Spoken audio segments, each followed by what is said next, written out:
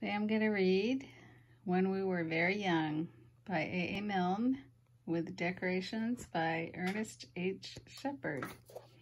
And this is the same author and illustrator that has done Winnie the Pooh books. So you may recognize, may look familiar. This is halfway down. When we were very young. Oh, it's dedicated to Christopher Robin Milne, or as he prefers to call himself, Billy Moon. This book, which owes so much to him, is now humbly offered. I won't read the just before we begin part. I'll get right to this contents. Corner of the street.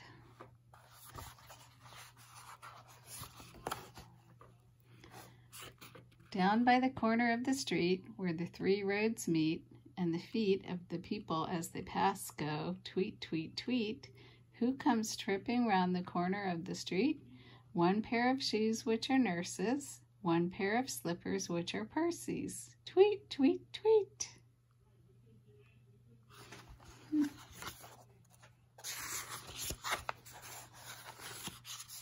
Buckingham Palace. They're changing guard at Buckingham Palace. Christopher Robin went down with Alice. Alice is marrying one of the guard. A soldier's life is terrible hard, says Alice. They're changing guard at Buckingham Palace. Christopher Robin went down with Alice. We saw a guard in a sentry box. One of the sergeants looks after their socks, says Alice. They're changing guard at Buckingham Palace. Christopher Robin went down with Alice. We're looking for the king, but he never came. Well, God take care of him all the same, says Alice. They're changing guard at Buckingham Palace. Christopher Robin went down with Alice. They've great big parties inside the grounds. I wouldn't be king for 100 pounds, says Alice. They're changing guard at Buckingham Palace. Christopher Robin went down with Alice. A face looked out, but it wasn't the king's. He's much too busy assigning things, says Alice. They're changing guard at Buckingham Palace. Christopher Robin went down with Alice. Do you think the king knows all about me? Sure to, dear, but it's time for tea, says Alice.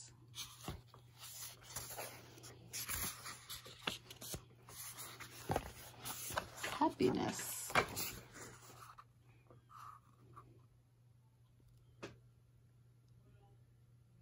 They playing in the rain. John had great big waterproof boots on. John had a great big waterproof hat. John had a great big waterproof Macintosh. And that, said John, is that. It's fun to play in the rain. The christening. What shall I call my dear little dormouse? His eyes are small, but his tail is enormous. I sometimes call him Terrible John, 'cause his tail goes on and on and on. And I sometimes call him Terrible Jack, 'cause his tail goes on to the end of his back. And I sometimes call him Terrible James, 'cause he says he likes me calling him names. But I think I shall call him Jim, 'cause I am so fond of him. Little mouse, pet. Have you ever had a pet mouse? I have. Mine had babies. That was a surprise. Puppy and I. I met a man as I went walking. We got talking, man and I. Where are you going to, man? I said to the man as he went by. Down to the village to get some bread. Will you come with me? No, not I. I met a horse as I went walking. We got talking, horse and I. Where are you going to, horse, today? I said to the horse as he went by. Down to the village to get some hay. Will you come with me? No, not I. I met a woman as I went walking. We got talking, woman and I. Where are you going to, woman, so early? I said to the woman as she went by. Down to the village to get some barley. Will you come with me? No, not I.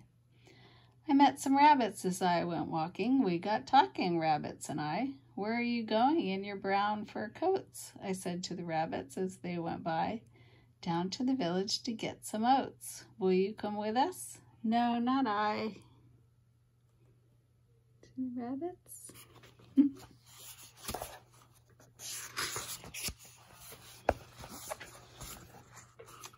I met a puppy as I went walking. We got talking, puppy and I. Where are you going this nice fine day? I said to the puppy as he went by. Up in the hills to roll and play. I'll come with you, puppy, said I. I guess he wanted to go up in the hills to roll and play. Twinkle Toes. Looks like a little fairy.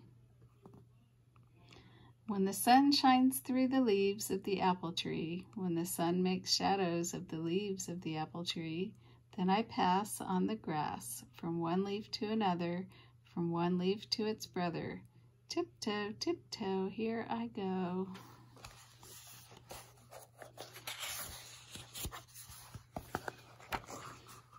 The Four Friends. Ernest was an elephant, a great big fellow. Leonard was a lion with a 6-foot tail. George was a goat, and his beard was yellow, and James was a very small snail. Leonard had a stall, and a great big strong one. Ernest had a manger, and its walls were thick. George found a pen, but I think it was the wrong one, and James sat down on a brick. Ernest started trumpeting and cracked his manger. Leonard started roaring and shivered his stall. James gave the huffle of a snail in danger, and nobody heard him at all. Ernest started trumpeting and raised such a rumpus. Leonard started roaring and trying to kick. James went a journey with the goat's new compass, and he reached the end of his brick. Ernest was an elephant and very well-intentioned. Leonard was a lion with a brave new tail. George was a goat, as I think I have mentioned, but James was only a snail.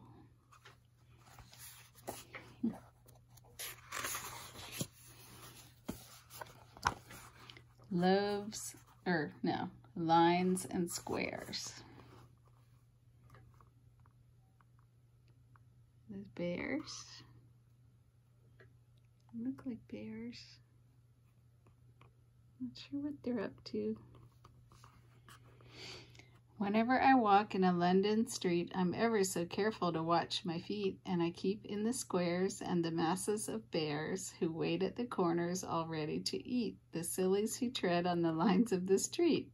Go back to their lairs, and I say to them, bears, just look how I'm walking in all of the squares. And the little bears growl to each other, he's mine, as soon as he's silly and steps on a line. And some of the bigger bears try to pretend that they came round the corner to look for a friend. And they try to pretend that nobody cares whether you walk on the lines or squares.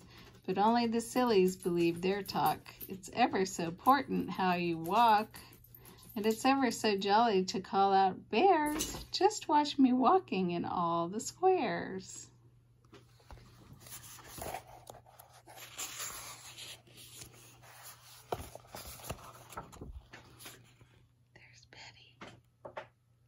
Hi, Betty.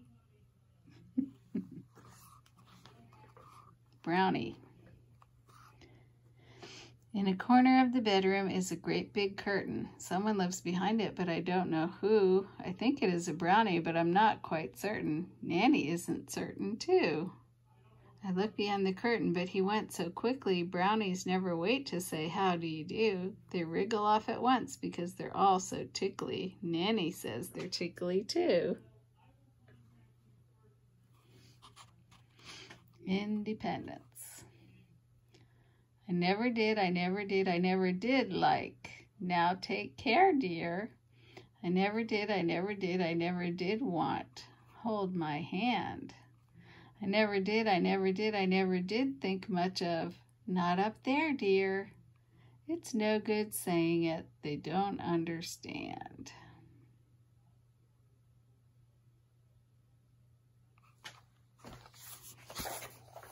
Sometimes it seems like parents worry too much about your safety, huh?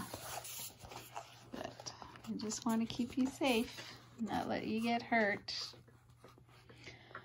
Nursery chairs. One of the chairs is South America. One of the chairs is a ship at sea. One is a cage for a great big lion, and one is a chair for me. The first chair. When I go up the Amazon, I stop at night and fire a gun to call my faithful band. And Indians in 2s and 3s come silently between the trees and wait for me to land. And if I do not want to play with any Indians today, I simply wave my hand, and then they turn and go away. They always understand. The second chair. I'm a great big lion in my cage, and I often frighten Nanny with a roar. Then I hold her very tight and tell her not to be so frightened, and she doesn't be so frightened anymore. Oh, that's cute. Nanny is like a grandmother or babysitter, someone that takes care of you besides your mom and dad. The third chair. When I am in my ship, I see the other ships go sailing by. A sailor leans and calls to me as his ship goes sailing by. Across the sea he leans to me. Above the winds I hear him cry. Is this the way to round the world? He calls as he goes by. The fourth chair. Whenever I sit in a high chair for breakfast or dinner or tea, I try to pretend that it's my chair and that I am a baby of 3. Shall I go off to South America? Shall I put out in my ship to sea? Or get in my cage and be lions and tigers? Or shall I be only me? It's fun to pretend different things. Market Square. She's offering him something, huh? I had a penny, a bright new penny. I took my penny to the market square. I wanted a rabbit, a little brown rabbit, and I looked for a rabbit most everywhere. For I went to the stall where they sold sweet lavender. Only a penny for a bunch of lavender. Have you got a rabbit? 'Cause I don't want lavender. But they hadn't got a rabbit, not anywhere there.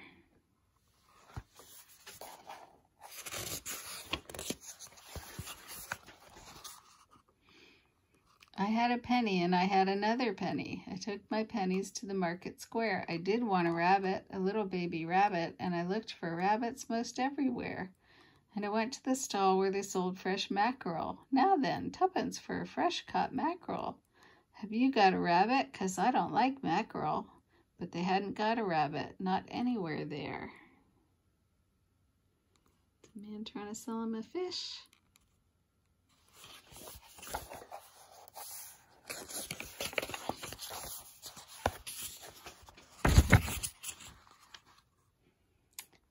I found a 6pence, a little white 6pence. I took it in my hand to the market square. I was buying my rabbit. I do like rabbits, and I looked for my rabbit most everywhere.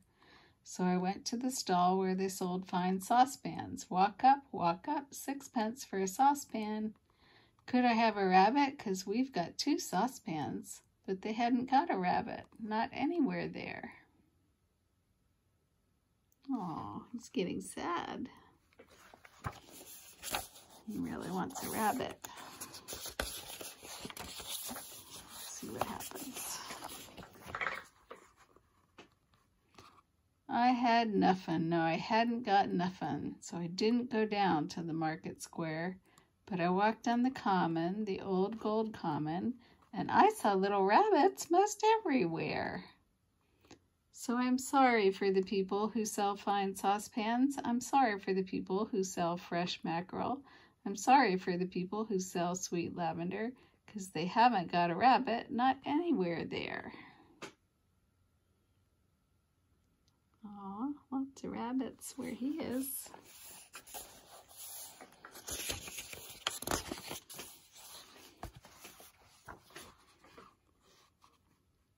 Daffodilly.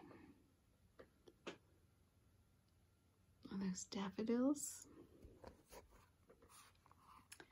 She wore her yellow sunbonnet. She wore her greenest gown. She turned to the south wind and curtsied up and down. She turned to the sunlight and shook her yellow head and whispered to her neighbor, "Winter is dead." Daffodils come up in the spring, huh? Water lilies.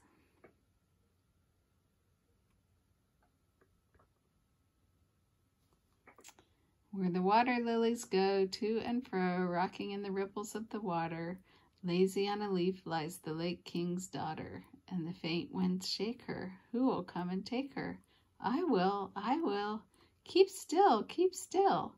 Sleeping on a leaf lies the lake king's daughter. Then the wind comes skipping to the lilies on the water, and the kind winds wake her. Now who will take her? With a laugh she is slipping through the lilies on the water. Wait, wait, too late, too late. Only the water lilies go to and fro, dipping, dipping to the ripples of the water.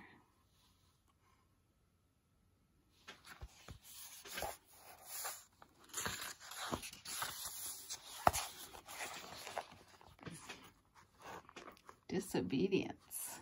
Do you know what that means? I think it means not doing what your parents or teachers tell you. Disobedience. James, Morrison, Weatherby George Dupree took great care of his mother, though he was only 3. James said to his mother, "Mother," he said he, "you must never go down to the end of the town if you don't go down with me." James, Morrison's mother put on a golden gown. James, Morrison's mother drove to the end of the town. James, Morrison's mother said to herself, said she, "I can get right down to the end of the town and be back in time for tea." King John put up a notice, "Lost or stolen or strayed." James, Morrison's mother seems to have been mislaid. Last seen wandering vaguely, quite of her own accord.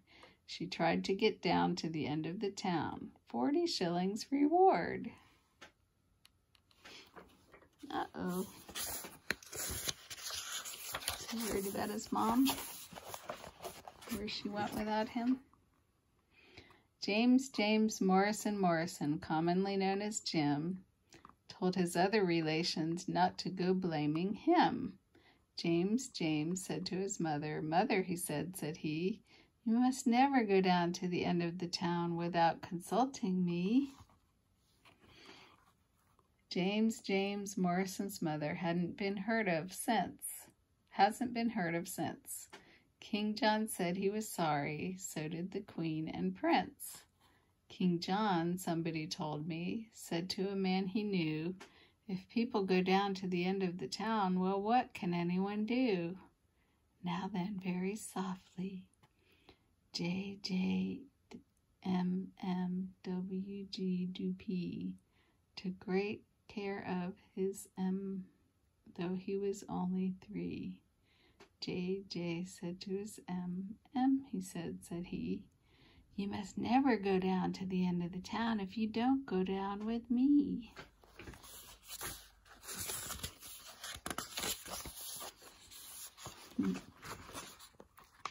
Spring morning. Looks windy. Is he flying a kite? What's he doing there? Where am I going? I don't quite know. Down to the stream where the kingcups grow. Up on the hill where the pine trees blow. Anywhere, anywhere, I don't know. Where am I going? The clouds sail by, little ones, baby ones, over the sky. Where am I going? The shadows pass, little ones, baby ones, over the grass.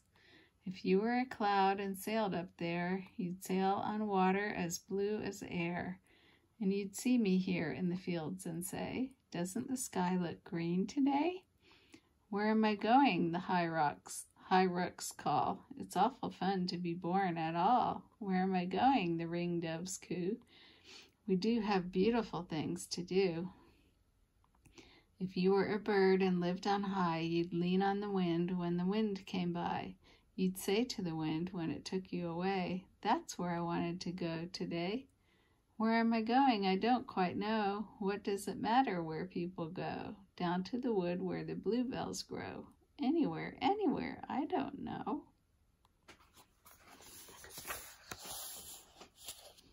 I think I will take a break now, and I'll read some more in another video, because that's pretty long.